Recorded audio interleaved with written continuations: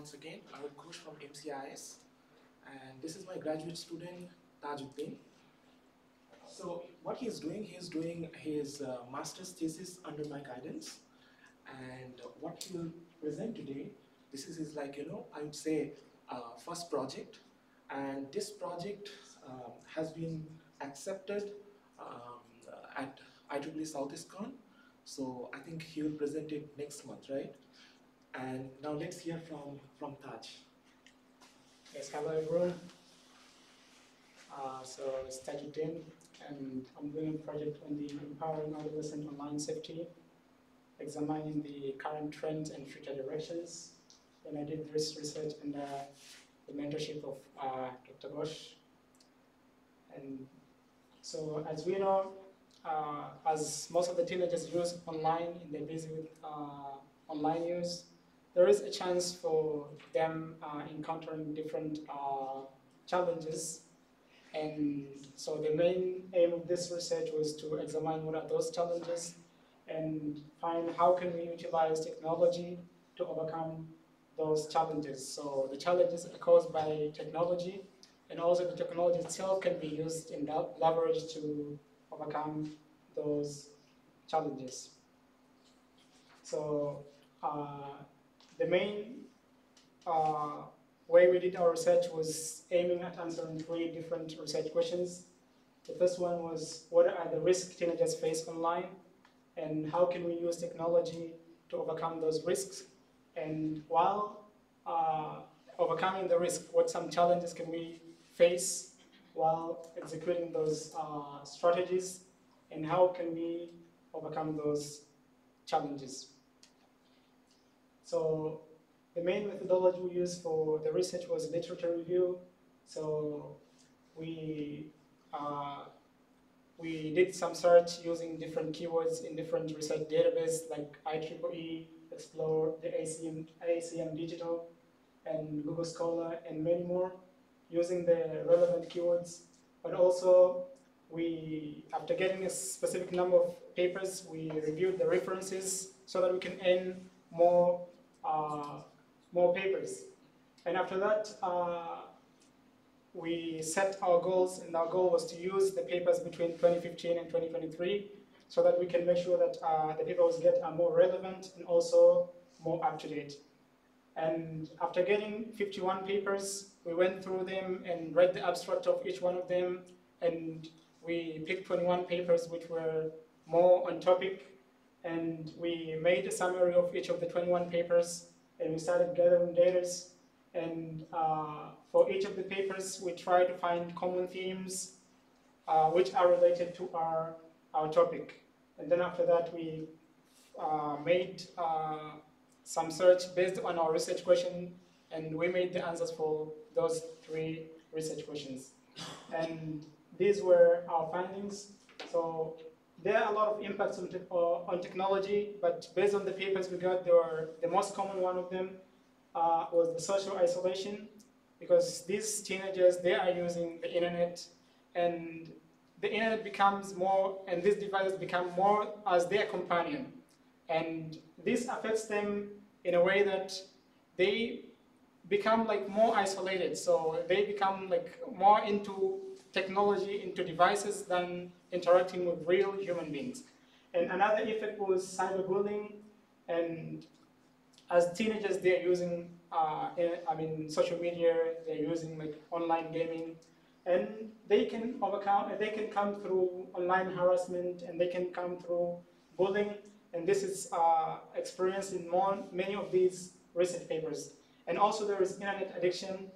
I travel a lot, and most of the time when I'm in the bus, you see most of the people, maybe it's a 2-hour travel, but you don't know each other. Like, they are teenagers, and as teenagers, they need to interact and socialize, but socialization has lost because people are very busy with their devices, and they're becoming very addicted, and they don't get time to even know each other. You're sitting with someone beside you, you don't know even their name, and you're traveling with them for an hour or 2. And another impact of technology to teenagers is the exposure to inappropriate content. As we know, the internet is both good and bad. It has a lot of positive and a lot of negative. So it depends on what we choose and what we look. But sometimes, as teenagers, they can fail to choose, but also they can unintentionally encounter some inappropriate content, especially while playing video games or while doing some search online. But also, there is a privacy and reputation risk. And I use social media, and you can see some of the people, the way they use social media, they expose every aspect of their life, especially teenagers. Oh, I went to beach, I went to vacation in this. And this ruins their privacy because that's your private life, but they don't understand that they make that public, and this is ruining their privacy, but also it might as well ruin their reputation. But also, there's an issue with sleep deprivation. And I teach in a high school. Sometimes in the morning you find the students sleeping in class. I usually ask them, like, why are you sleeping? They answer the simple answer that, oh, I slept late at night. What were you doing? Oh, I was playing video games. That is a problem. So this technology is very good, but sometimes it is, if it's not controlled, especially for teenagers, they become unscheduled. They don't have specific schedule to do things, and that is a problem.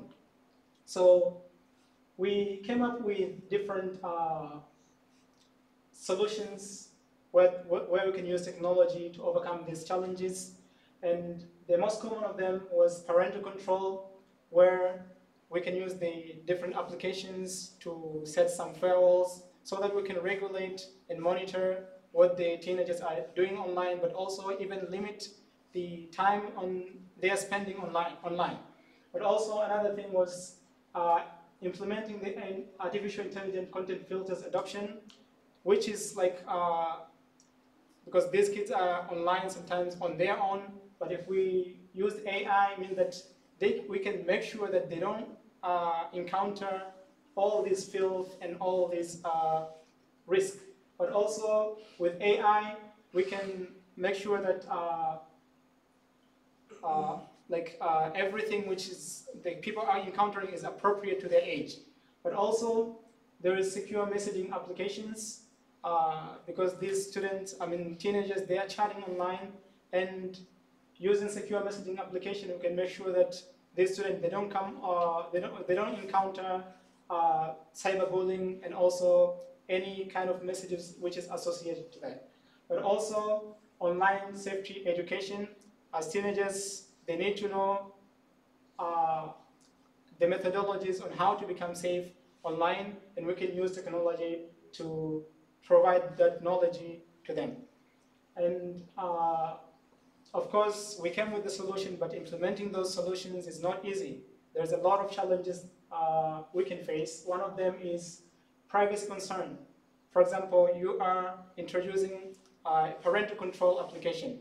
How can we implement that without altering the teenager's privacy? That is also a problem. Also, over restriction. How can we implement these rules without being overly strict? But also, fast-changing landscape. As technology is growing, many more applications are being developed. So how can we develop an application which will be going with time, which will not just work for 1 year and then it expires? And also content moderation. So how can we make sure that the application we're developing can moderate harmful or inappropriate content in a good scale? But also digital literacy. So you can say that we're developing a parental control application, but how many of the parents will be able to use these applications? So digital literacy is a problem, but also even for the teenagers themselves, they are lacking knowledge on on why. Because sometimes you might try to save them and make them safe, but if they don't have knowledge on why should they be safe and how can they be safe, then we'll be losing our time implementing all these strategies, which is for their benefits. So how can we overcome these challenges? One of the ways is introducing different education programs to educate teenagers, but also not only teenagers, even the parents on the importance of safety online and how can we stay safe online, but also creating adaptive solutions, making solutions which will not just like last for 1 month or 1 year, but they will last for a long time, but also tailored resources, using the available resources and to overcome and to implement these solutions and also educate the teenagers and the parents in the world at large. So there are a lot of gaps in the current literature when it comes to online safety for education.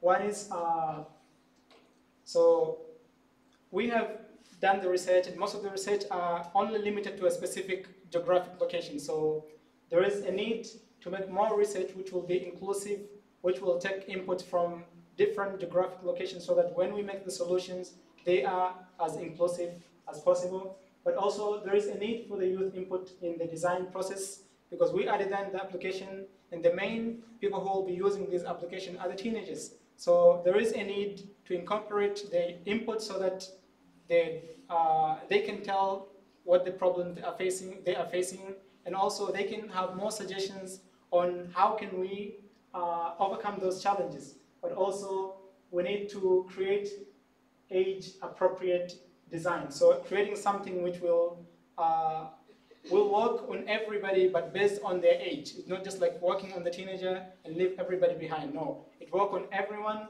but based on their age. So conclusively, so as we have seen, technology is very important and very good, but also if used in a negative way, it can be very harmful. So it's very important to find different solutions, find the ways to utilize technology, mainly by providing the education, especially to the teenagers, on how can they be safe and why do they need to be safe online and what impact can they face, especially in the future because of the misuse of technology.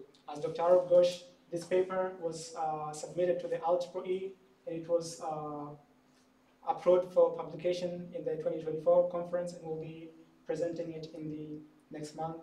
Thank you very much, and any contribution or question.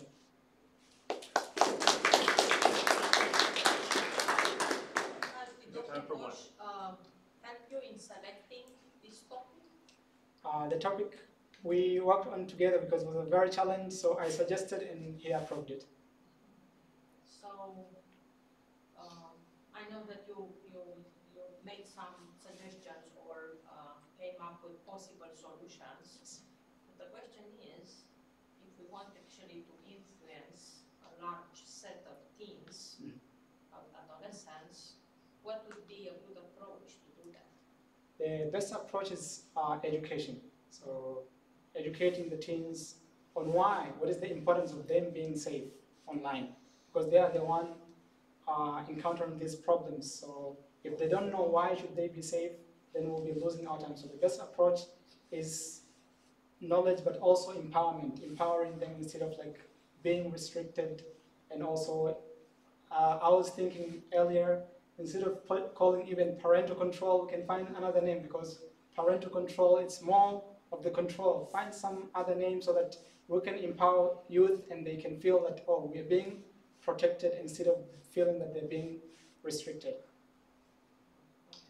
Yeah, and you already asked me, while you're talking, I was thinking, can some aspects that you described, one of the probably or the worst one could be actually, like you said, sleep deprivation, can some aspects be actually somehow turned into a good one? I mean, not that one aspect is bad, and it's not bad, what you pointed out.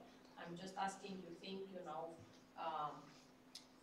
could be like somewhat, replacing a bad habit with a good habit. Would that be a good idea? Let me pause you there, Monica, because we are 10 minutes behind. So this discussion will be great for you guys to have now. Thank you. Thank you so much for